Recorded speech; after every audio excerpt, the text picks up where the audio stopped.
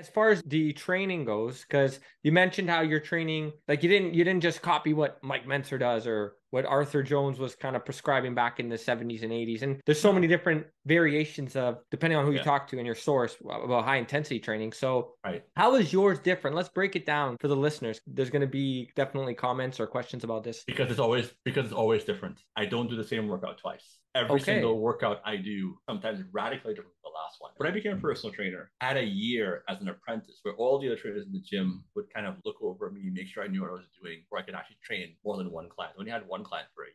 During that period of time, they'd come and say things like, okay, staying on this side of the gym, I want you to do 5 exercises for triceps. Or I'll to make something up. And so it was all about, spontaneity, spontaneity, spontaneity. And I think that in my training style, whenever someone says, well, Kevin, what's a typical workout like? And I kind of look at them like, well, there's a DVD out there that shows a workout that I did once. And it was a very standard workout, but that's not what it looks like. It doesn't look like anything. It's always different. One day I'll do squats. I might do squats supersetted with something else. I might do compound set. I might do slow motion squats. I might do high repetition squats, low repetition squats. I might do squat jumps. I might do Interesting. one set of squats. I did legs yesterday. I did one set of squats. Why did I do one set of squats? Because after that one set, I was done. That was it. It was done. It was over. Time to go on next. So there's a fluidity to having that much variation, and it allows me to train a very large number of people because everyone can't do the same exercise. As we know, not going to call any names, if everyone does the same exercise in the class, people tend to get hurt. And it's the same thing when people try to follow a routine. That routine's not made for you. You're going to get hurt. It has to be That's geared to true. you. I would training my clients, and being a trainer actually made me a better bodybuilder because it made me realize that I have to see that person on this day, where they are on this day at this moment, and train them based on what they can do right now. Apply the same to myself. Don't have this idea, well, today I'm going to bench press. Doesn't work like that. If you start bench pressing, doesn't feel good, don't do it. I actually tore my rotator cuff when I was 18. I had a 405 bench. I shouldn't have been doing a 405 bench because I'm not Mhm. built to do bench presses. If I was, I wouldn't have torn it that early on in my career. But that idea of you have to do this exercise, today it's all about everybody's filming everything for Instagram. They have to do deadlifts, you have to do squats, you have to do bench presses. And the number of injuries, it's just ridiculous because everyone's not made for all those things. And bodybuilding is about trying to create a sculpture. And one of the things about muscle growth that's not talked about is the fact that if you do the same thing over and over, you can get used to it. So yeah, I was benching really heavy weights. My chest wasn't getting any bigger because I was doing it every single week. My chest got bigger when I started doing different things. When I started applying and getting away from that convention and just every time I train something different. So one day it's pec flies. One day it's regular flies. One day it's this fly variation I figured out. One day it's this fly variation I saw, someone doing, when I was on vacation somewhere. One day it's pullovers. One day it's dips. You're always trying to figure out how can you hit the muscle from a different angle every single time, and then how can you do it differently? How can you make it harder? And it's counterintuitive because in the moment you have to figure out how you can make it harder. Example, I was doing hamstrings yesterday. I'm just using my last workout as a reference point because it's fresh in my memory. I'm doing hamstring curls. I'm doing lying hamstring curls. And the first set felt kind of easy. And so I held it in a peak position for 30 seconds. And then the next set, I put more weight on there. I held it in the bottom position for 30 seconds. And then after that, try and do as many reps as possible. That's not something that's planned. And Mm. very often people will say things like, Kevin, we wish you could film your workouts. And what I'll do, I'll put the camera up and I'll usually film the first exercise I do. And then I take the camera down and get out my workout because the mindset that I need, the spontaneity, I can't do the filming thing. I'd love to, but I just can't do it. My question to you is, what do you have to say to the people who, because again, you're changing your workouts, you're never repeating the same workout twice. No, no. And there was another really high level natural bodybuilder, maybe you know the name, Mark Oakes, former lightweight champion in the WNBF. He never repeated the same workout twice either. But you have this Mm-hmm. crowd of people who would say, well, that sounds like a headache. Where's the progression? How do you track progression? What do you have to say to that? Okay, so you'll come fifth, sixth, seventh, eighth, ninth, 10th in the competition like everybody else. The average person doesn't win. Person who does and is able to think outside the box is the one who wins. That's the one who's the champion in any sport. Natural bodybuilding is no different. All natural bodybuilding champions who I met were people who were very much about mastering their craft. And whatever path they were taking, if it worked for them, they would stick with it. They didn't talk with the jargon of the day. They spoke very plainly about a practice that they were steeped. The same with me. I've created natural bodybuilding champions who've gone on to, win pro cards, I don't have anything to prove with it at all. What I try to be at this stage in my life is a beacon that shows that there's a real value to being able to train for slightly over an hour a week and be a natural bodybuilding champion. You know, the guys who I was on stage with had very different lives from the life I lived, very different lives. I taught martial arts. I was a recreational therapist at the time. I had a personal training career. At the time, I was a single parent. I did a lot of different things. My world did not revolve around the gym. I never has. The gym has never been a focal point for me in my life. Gym is something I use to enhance my life. And even now, there's so many things that I do. And the other thing about this way of training as well is that I don't get injured. Injury comes from overuse. If you do the same thing over and over, you're going to get injured. And at my age, I've been able to see 2 generations of people get surgeries. 2 generations of people who can't do what they used to do anymore because, my shoulder after the surgery, knee, hip, that's not normal. That's not supposed to happen. And, you have people talking about perfect form. If you have perfect form, you won't get injured. It has nothing to do with that. It's all about the number of hours that you train. Joints have finite numbers of time that it can be used under tension. At a certain point, they're going to break down. If I'm training literally 1/5 to 1/6 of the volume of the average trainer, it's going to take me 5 to 6 times more time to get injured. And so far, so good. I can still do a 495 squat, same way as before. Now, would I do a 495 squat? Absolutely not. And if I do it, I probably squat that heavy once every year, like once a year. Because again, my workouts are always varied, and it's not about PRs. I have literally no one to impress at this point in my career. So for you, is it a matter of, well, we know it's training to failure. That's important. Maybe forced reps in some cases, or no? Drop sets, rest pause, not so much forced reps, only because I train one mic with Eric is my trainer. We train together. But not all the time. Very often I am by myself in that room, killing myself. Yeah, you're doing all these things to try to increase the difficulty. If I do a set, and at the end of the set, it doesn't necessarily have to be a failure, but I'm not uncomfortable, I'll do something else. I'll hold at the end. I'll just spontaneously do something. And that's the other thing too. Failure is one tool in the toolbox. It's not everything. If you laser focus like this on one thing, our eyes can only focus on one thing at a time. You can't see all around this. You have to see the big picture. The big picture is that there are other ways. If one day you decide to do a weight that's challenging and you normally can get 15 reps with it and you do it for 25 reps, even if at the 25th rep you didn't go to failure, because squats, for example, it's hard to get to failure, it's overload and your body's not used to it, you're gonna get growth. So you're thinking from a perspective of, what are my muscles not used to doing? What's uncomfortable? And some things aren't safe to go to failure. It's not safe to go to failure on deadlifts. Been there, done that. Not a good idea. Really not a good idea. Get into failure on deadlifts, you're gonna hurt yourself. Some exercises lean themselves better to failure than others. So yes, bicep exercises, go for it. Go to failure, no problem. Bent over rows, failure. Be careful. Yeah, maybe not. Yeah. You have these tools, we'll say. And as far as progression goes, it's more a matter of, and I'm just summarizing and just trying to get some more out of this from you, Kevin. Let's say you have an idea, I'm going to work within a specific range, we'll call it, and you want to make yourself uncomfortable within that range using these different tools, whether it's, I'm going to do an isometric hold at the end, and you'll kind of go on how you feel throughout the set even. Is that correct? Yep. Okay. Exactly. Yeah. People don't like that. They want to be told what to do and they want a paper exactly.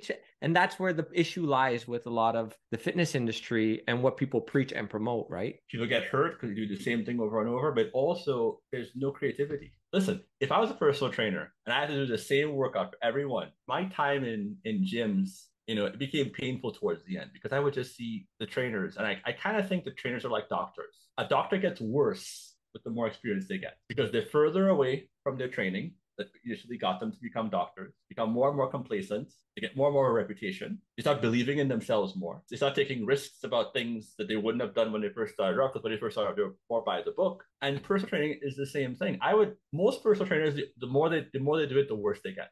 There's no continuing education for personal training. Today, you do an open book exam, a multiple choice exam for most people, and that's it. And I would see people do the same workout for every single client that they had, nonstop, every single client that they have. Then they would go and do a totally different workout themselves, which, as far as I'm concerned, you cannot master a craft if you're not doing it yourself. You're training your clients differently from the way you train. There's a dissonance there. You're not mastering anything. And mastery takes so much time and so much patience and so much experience that you need to kind of seep in, but also need to be aware, you need to be present. I didn't see that going on for most trainers. I'd probably say 90% of the trainers aren't present. They even be on their phones. God, they'd be on their phones while the person is training. Someone's on their phone, they're training. Oh yeah, do this, do that, do this, do that. With high intensity training, the way I do it, I'm right there with my client the entire time. I have to watch everything they're doing. Sometimes they go into failure, and it lasts 10, 15 minutes. So there's no time for me to be on my phone. Like,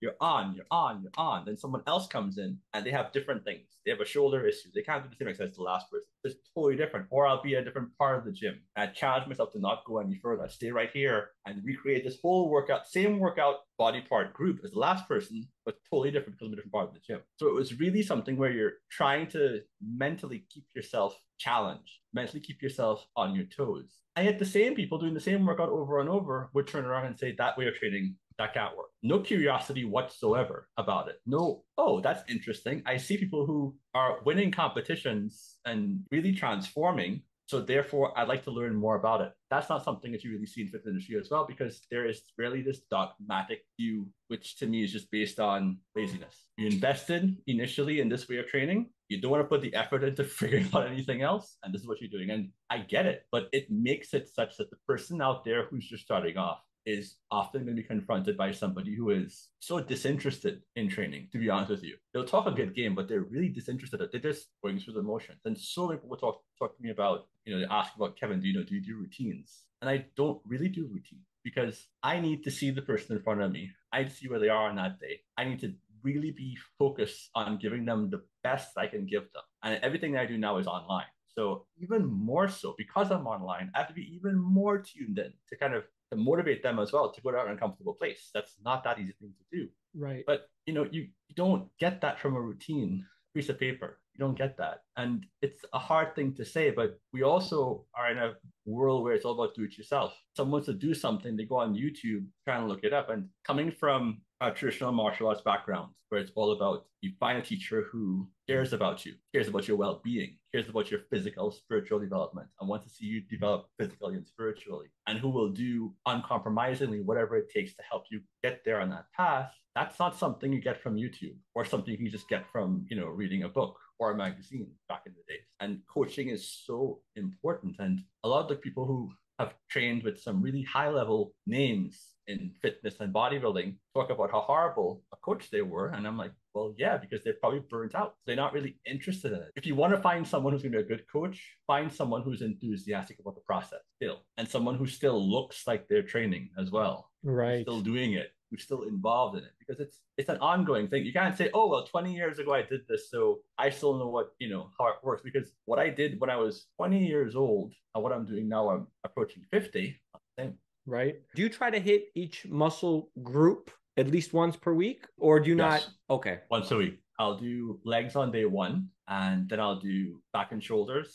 Then I'll do one day, then chest and arms next day, and that's it. That's what I've used. So much trial and error to come to that split. But that's the split I've been using now for the past 30. It's been 31 years. Wow. Okay. So on all my clients as well. Yeah. Okay. So in this regard, it really is different than, especially like the heavy duty Mike Mentzer, where it was all about 6 to 9 reps to failure. I think legs was like 10 to 20, but he had this protocol, if you will, at least near the end of his career before he passed, right? And we don't know what he did really during his career. I mean, you do. Yeah. Okay. And do you want to, just for the listeners, because I'm curious, can you summarize briefly in terms of what he did?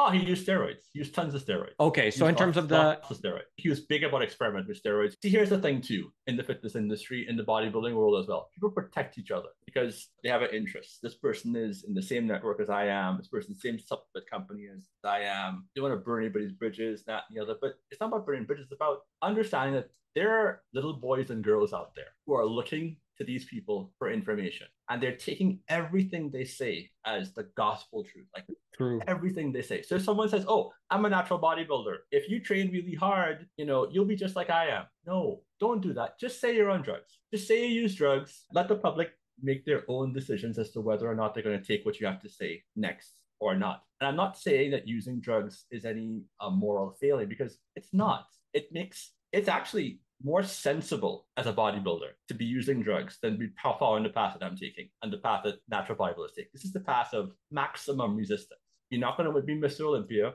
You're not going to have hundreds of thousands of followers. You're not going to be making money almost at all unless you're really, really, been able to kind of hit a niche market. And I've been really fortunate to have done that with my DVDs and everything else, and also my personal training. You're kind of walking away from being the best by making this huge decision that you're not gonna get instant results. That's very, very rare to have that. That's why natural bodybuilders compared to drug using bodybuilders, it's so small. It's a very small niche environment, and it has to be protected. And my thing is that if you're using drugs, just say you're using. Whenever someone says, Kevin, there's no way you could look like that, you must be using something. It's not a compliment, really, because the amount of crap that you have to get as a natural bodybuilder from those who are using drugs, and then from the public in general who think you're using drugs. And the fact is that if you were using drugs and you look like this, you kind of want your money back. And you work just so hard to get just a smaller recognition that you have of what you've done. And when someone says that, it doesn't really feel that great, but the public doesn't know what a natural athlete looks like because there's not enough of us. So I think that there's that thing where people protect. And anyone in the natural bodybuilding world, or even the regular bodybuilding world, when we talk together, we all know who's natural and who's not. There's one top natural guy who I remember, not natural, said he was natural. And I remember someone coming to me and said, oh, so-and-so, he's natural. I'm like, no, he's not. And he's like, well, you can't know that for a fact. I'm like, if I see him buying drugs from the guy in the trainer locker room, in the gym where I am, I'm pretty sure he's not natural. And the other thing too is that there are people out there who look horrible when they're not natural. Being on drugs doesn't necessarily mean you're going to look fantastic either. That's true. That's true. I think natural bodybuilders have a difficult path, and it takes so much dedication of yourself that most of them don't have the time to be able to go out there and share. They don't. They really don't. You have a regular job. You're a carpenter. You're an accountant. True. You have a family. You're not on Instagram and using Instagram as a way to make money. You don't have a sponsor. And so you don't have as much time to go out there and share. And I've been really blessed to be in a place where I can Yes. that. I can share. I can give it out. I can, I know how to use social media. I know how to make videos. So I can do my best. And even, I just got a YouTube channel a little more than a year now. And the whole idea was I had a conversation with someone at Whole Foods. The cashier at Whole Foods, every time I check out, he'd always call me over and check out at his cash register. And we'd talk about fitness, talk about bodybuilding, talk about nutrition. He said, what you're saying is completely different from what everybody else says. And it's so positive, it's so uplifting. He's like, you need to be out there because there isn't much of that out there at all. And I realized that, yeah, you're right. To whom much is given, much is expected. And I've lived my life by that. And I realized in that moment that, yes, I need to give a little bit more. And so I've been doing as much as I can whenever someone has a question about, and people will sometimes too send me a message and they would say something like, hope not bothering you, or I'll respond to them and be like, oh my gosh, I'm so surprised you would answer. And that breaks my heart. Every single person out there is as important as everybody else. I am nothing special. I'm just an advanced student in the same game, the same sport everybody else is doing. And we're at the same level as far as I'm concerned. How was your training like during that time? Because I know you've transitioned, and we'll talk about that too. And I don't know if it was a transition. Maybe you've always trained the same way. So maybe you want to talk about your time, how you started, what your training was like when you first started, and then we can dive into how you're doing things now. Sure. When I first started, I went to the gym in Trinidad, and back then you weren't allowed to just go into a gym and train.